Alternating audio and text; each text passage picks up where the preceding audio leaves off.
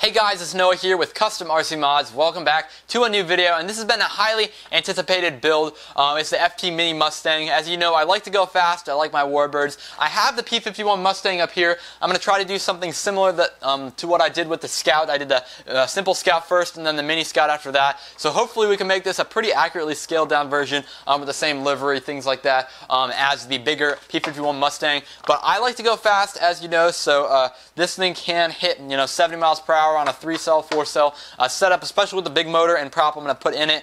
So hopefully it should be a good time. Let's go ahead and just run through it. Of course, I've got the tile plans right here. A single sheet of foam. It says you need 2, but I think I can get away with 1 and some scraps. I have some of those I need to use up. Now for my power system, we got a pretty standard 2207S 2100 kV motor from Sunny Sky. I'm running this and the ZTW Beetles 30 amp ESC. This same exact setup is found on the FT Vector, FT Goblin, and the the Custom RC Mods Walmart Wing video that I did. I use this as well. So it's a really trustworthy setup, and I love that it's nice and economical. I have quite a few of them laid around. Now my receiver is a sketchy knockoff Spectrum AR6210. I don't really care though. It's a Park Flyer, a little small airplane. So it does take a crash really well. However, I'm not going to be flying it as far out as I might with these bigger planes. So thankfully, I don't think there's going to be that much of a problem. This is one that browned out with the FT Aero, but thankfully I did do some updates to it. I went ahead and put some new receiver antennas on there and went ahead and resoldered my satellite cable. So I think we should be good to go.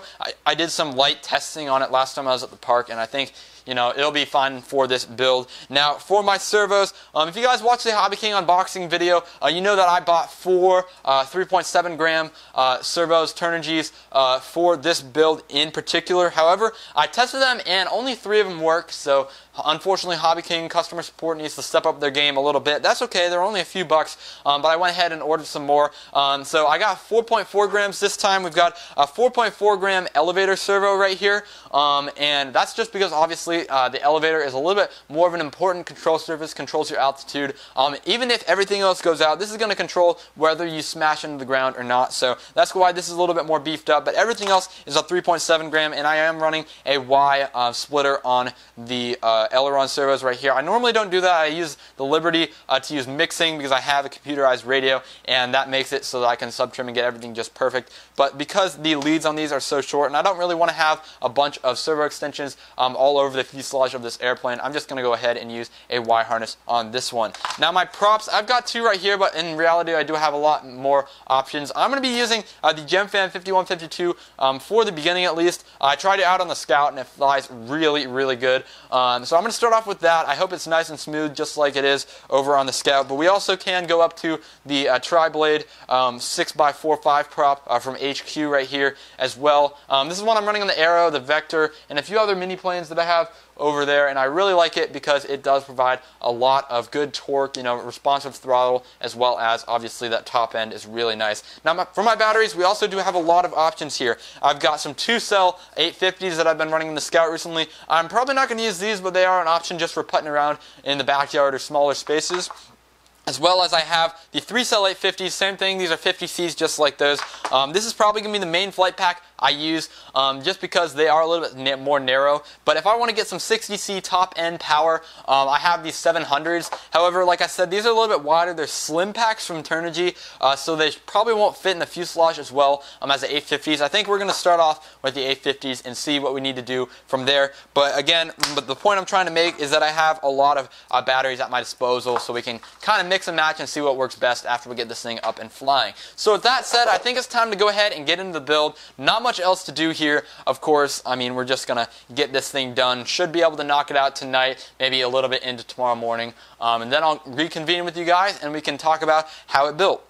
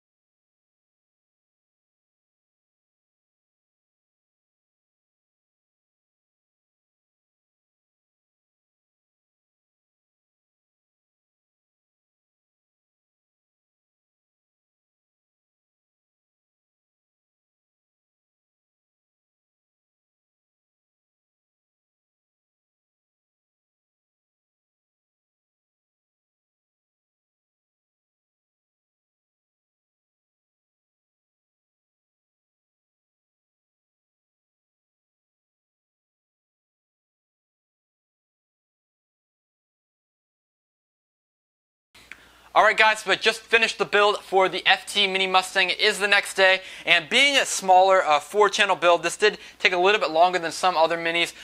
There obviously is a little bit more wiring to do, as well as just the nature of the Mustang has you negotiating this wing through a very tiny little slot in the fuselage where you can easily break the bottom little piece right here off.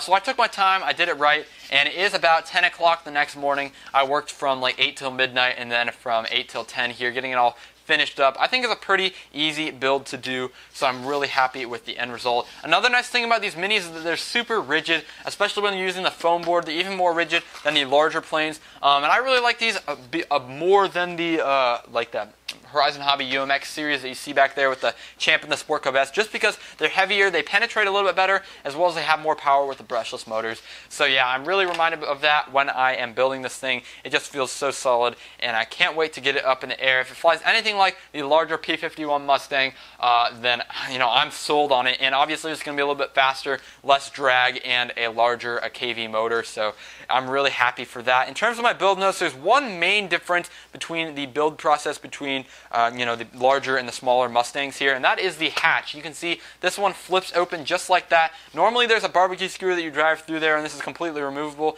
However, I put it on the hinge, and I really like how that looks, and it kind of just friction fits on there, and you put some tape on the other side, and you're good to go. I mean, it's a really, really nice design on here, and the main thing about that is that I have access to my motor, my ESC, my battery, my receiver, and my servos even on here, and that's just such a nice feature to have. I have a lot of room to shift my battery all around here, probably even add another battery in parallel if I really wanted to make this a heavy wind fearing build here, as well as more power, more flight time, stuff like that will come with more battery. But I'm really happy with that. That's definitely my favorite feature on this plane. Previously in the old Mustang, you see just pull out that, and now you have a hatch that opens up. You can get to your battery, but my receiver is all the way back like right here in the fuselage, and there's no way I'm ever going to get to that ever again. So if I ever build the P51 Mustang, the larger one, ever again, I'm definitely going to try to implement the hatch system that was found in the Mini one back into that thing. So yeah, other than that, there's not much to say about the build. They're pretty much the same, plane, of course, with the looks. The wing is pretty much the same. Servo mounting is a little bit different. You have to kind of cut out a recess for the servos to fit through because they're a little thicker than the spar. On the tail section goes pretty much the same as well. There's a little barbecue skewer joint on the elevator, which is nice, so you don't get any of that flex that even on the Mustang I have there. My servo mounting, I did do it a little bit different than you're supposed to with the plans, but this is nice. It's actually the same exact method that's used on the larger Mustang here, where you kind of mount it on the inside wall and have the arms stick through. That keeps it nice and flush and looking good. However, you can still access the servo arms very nicely. Let's do some control testing right here. First off, let's just test the throttle. It's really, really powerful on here, but it's nice and quiet with that 5152 prop on there from GemFan. Has a lot of thrust, should be pretty fast on the 3-cell battery. We've got our ailerons right here as well. I think I got my throws where I want them, but I can't wait to get this thing up in the air and see how it responds with the ailerons, because I know when I flew the Scout, it was just dying for some ailerons on the Mini version. But we also, of course, have the elevator, and we have the rudder on there as well. So this is a full 4-channel build, where normally I would go for a banking yank, but I really like how the rudder performs on the larger Mustang. You can do a lot of more like aerobatics and 3D even maneuvers on there. So we're going to see how that works on the FT Mini Mustang right there. That's pretty much it for the controls, the build notes, the initial thoughts, stuff like that. I am going to be filming a maiden video with this, of course, as I normally do, but unfortunately it's pouring rain today, so it might be something that takes place tomorrow, so stay tuned for that. If you guys are watching this from the forums, I will post that in the thread down below. So yeah, thanks for watching. Please go ahead and tell me what I should build next. Any video ideas, I am accepting those in the comments below. Like and subscribe to the channel for more content like this every single day, and I'll catch you guys in the next video.